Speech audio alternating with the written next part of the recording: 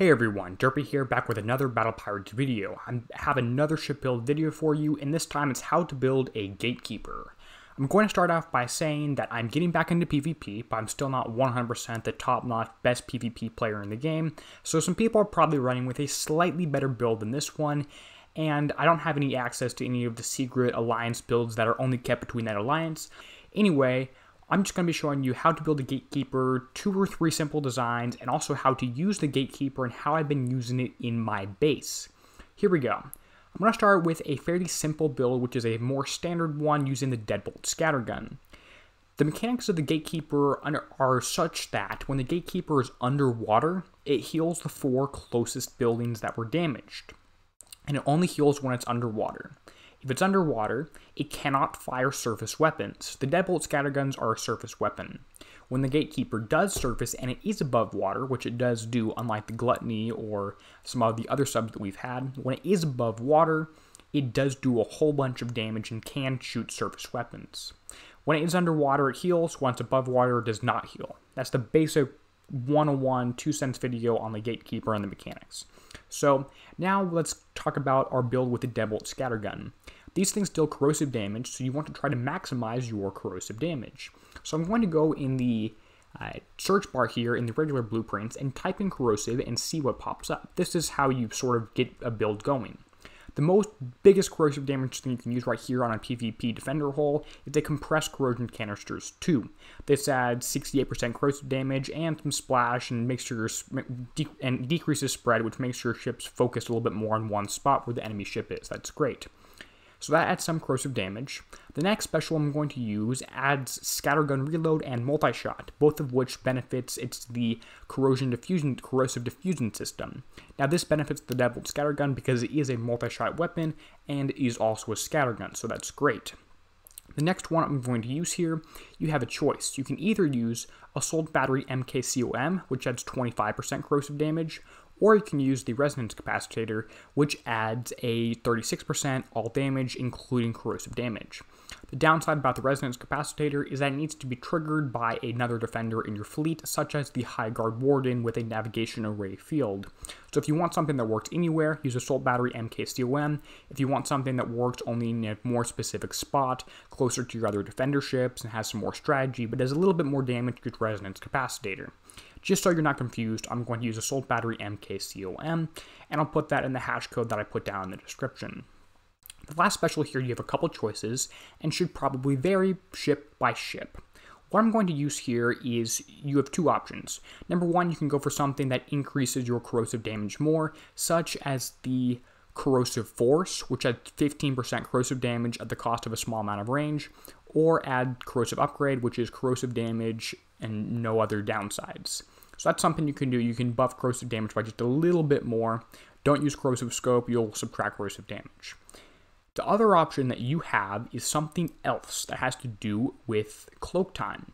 Because if you're Gatekeepers, and you'll see this in a second when I go over all of my strategy with my Gatekeepers and how they're placed in my base, cloak time, you have a couple regular weapons a couple regular blueprints to do it. You have Nautilus Battery 3, 2 and 1, which add 18%, 33%, and 49% cloak time, as well as the blueprint specials, Nautilus Battery 4 at 68%, Stealth Attack System adds some, as well as concussive damage. You also have Subaquatic Propellant adds 20% cloak time, some other things. Basically what you want to do is, if you have multiple Gatekeepers in your base, they should surface at different times, so that your buildings are always being healed, and so that an attacker can't just time when your Gatekeepers are underwater and rush through there. Because remember, if your Gatekeepers have surface weapons, such as the Deadbolt Scattergun, they don't fire when underwater, and that's how it's supposed to be. It's a strategy game. So what I've done is, on one Gatekeeper, my last special slot there is the Corrosive Force, which adds more damage. On another one, I have the Nautilus Battery IV, Nautilus Battery 4, which adds cloak time. Now, you want to make sure your cloak time is different on all your different ships. I probably actually should have used Nautilus Battery 1 on there, because it will surface more often. 18.6% will mean it will be on the surface more often than the Nautilus Battery 4. So that's a basic Deadbolt Scattergun build. Just make sure your things surface at different times. One other thing you can do with this final special slot here is you can put on some kind of stun resist or evade. I don't think evade will be helpful at all. I'm not going to recommend that, as you have minus 50% evade to begin with. So let's look at some stun resist specials you can use. The best one you can use is the ECM dampener, which has a stun resistance if people try to pinch you.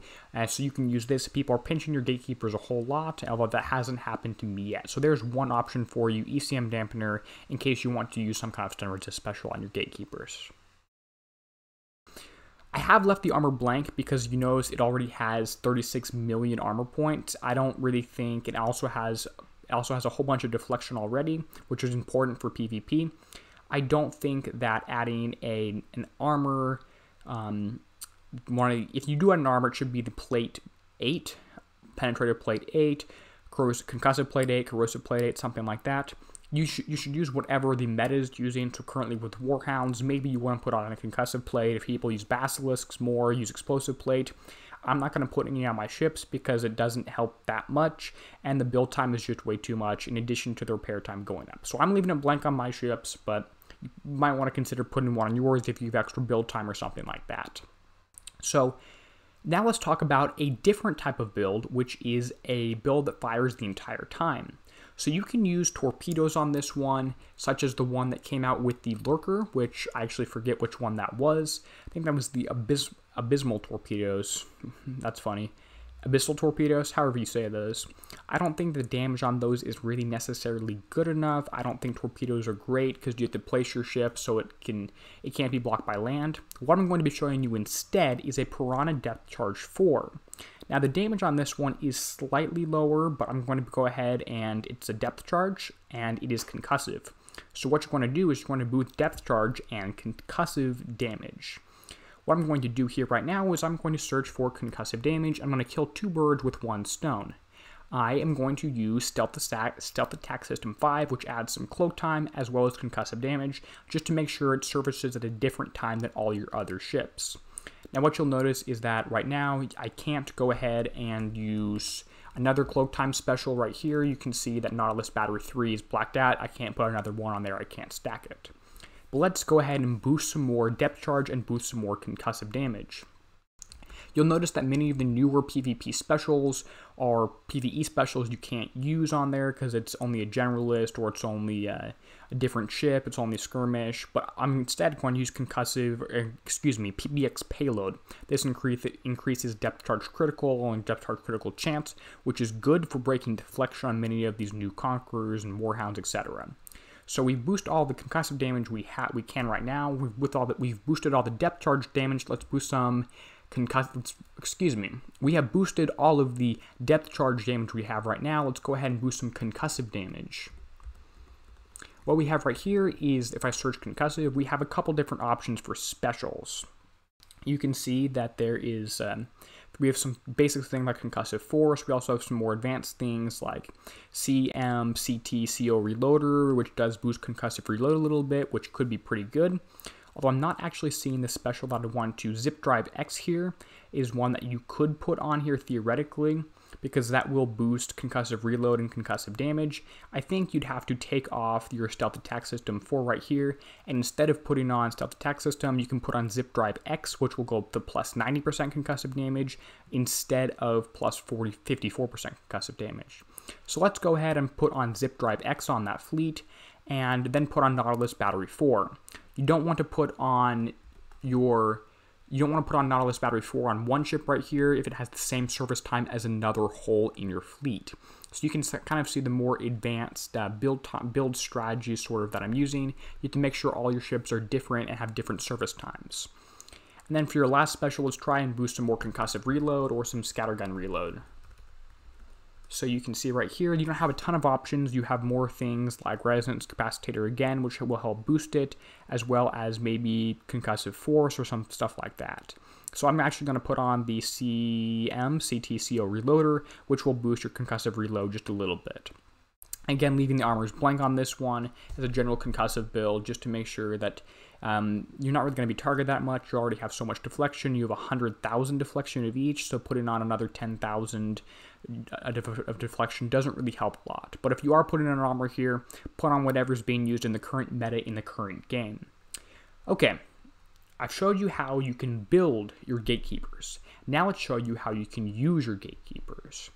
My base here is not fully up to scratch. It is not the best base possible, but what you can see is I have 2 gatekeepers right here, and what they're doing, they have a heal range of 60, so I'm going to go ahead and drag my patrol range up to about 60 right there on each of them to show you what they're able to heal. So you can see that my gatekeepers are both healing these decimator cannons, which means if an attacking Warhound fleet wants to charge up the channel and stop right about here, they're going to take damage from my what are these called again? They're going to take damage from my decimator cannons. And instead, they're going to have to charge through to the back of the base, and when they do that, they're going to run into my explosive howler.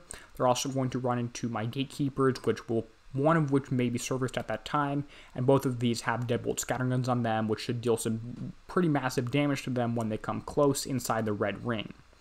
Meanwhile, again, these are healing the glacial turret, they're healing the decimators around them, they're also healing the gate. It's called the gatekeeper. You want to heal your gates, right? To make sure that players can't just rush through here with a fleet of 5 Warhounds and bolt through the gate. Meanwhile, you should have your whole island shooting different cannons and launchers and radioactive throwers at them and deal with as much damage to them as possible.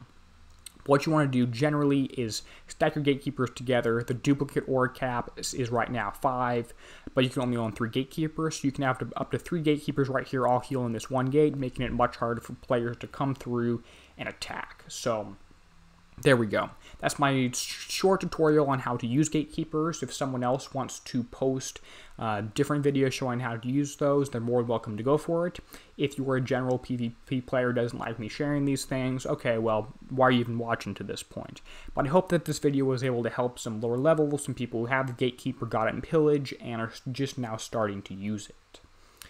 Anyway, I hope this video helped. If you have any questions, let me know in the comments below. If you disagree with my builds, let me know. You may be right, I may be wrong, we'll see. I have a couple other videos coming out on my channel soon, so if you want to see those, you know how to find those. Anyway, this is Derpy, signing out, helping you be a better pirate.